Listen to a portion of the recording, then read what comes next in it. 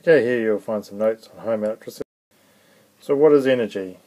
You guys came up with things about you can do something.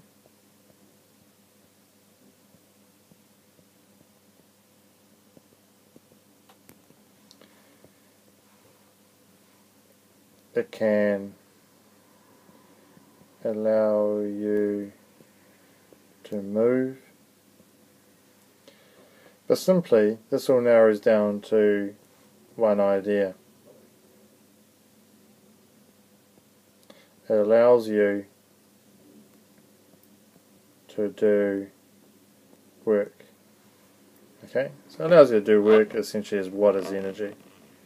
We'll come back to what work means a bit later. So what are the different types of energy? Well, there's kinetic. So this is energy due to motion. And then there's a whole lot of potential energies.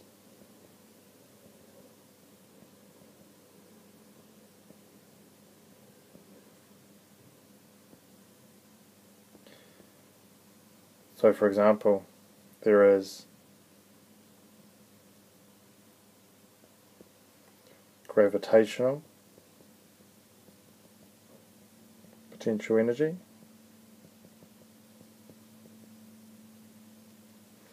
This is energy due to a height.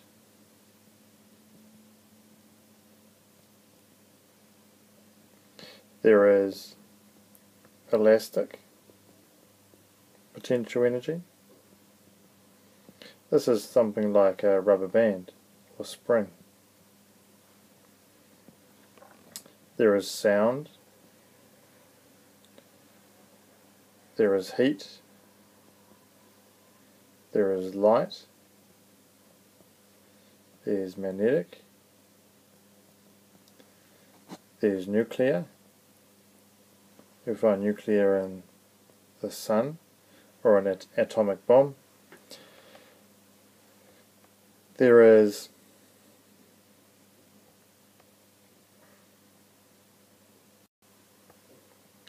electric potential energy or electrical, and that's due to current. One of the other ones is chemical. Oops, there was a C.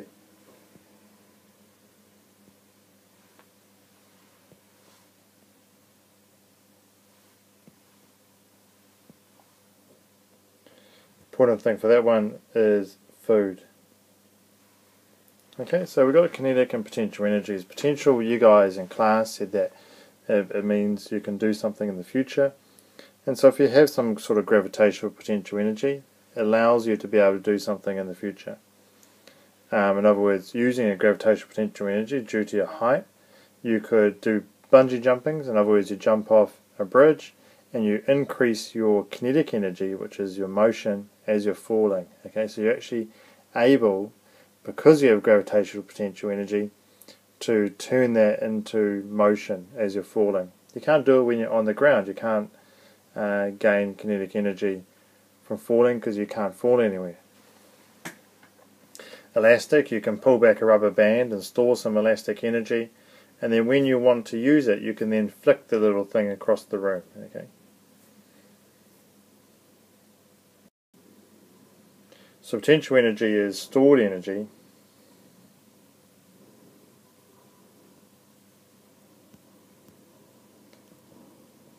that can be used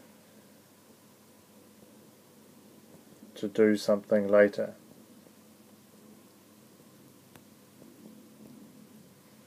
Kinetic energy, on the other hand, is energy that an object has due to its due to its motion.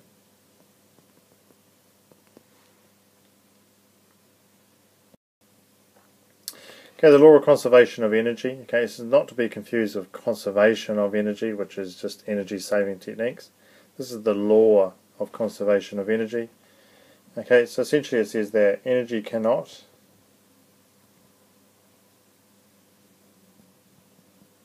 be created or destroyed. It can be only transformed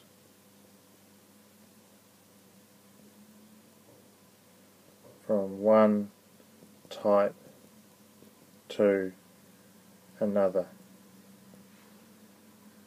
Okay, so energy cannot be created or destroyed, it can only be transformed from one type to another. So what's an example? Okay, let's say there's some stairs going up to a platform. That is where you do the high dive. Okay, so down the bottom you have a pool, and in that pool you have water, and you have a person who climbs up all the way to the top.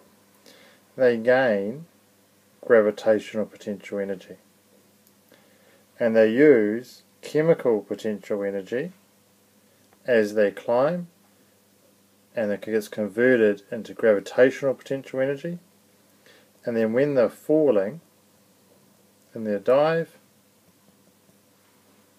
they are gaining kinetic energy,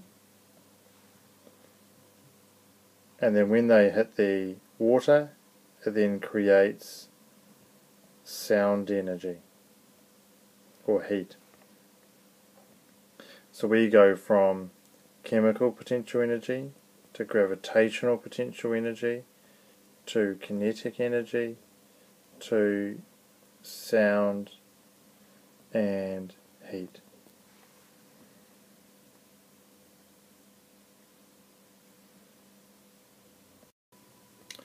Now in your notes, please give another example, not this one.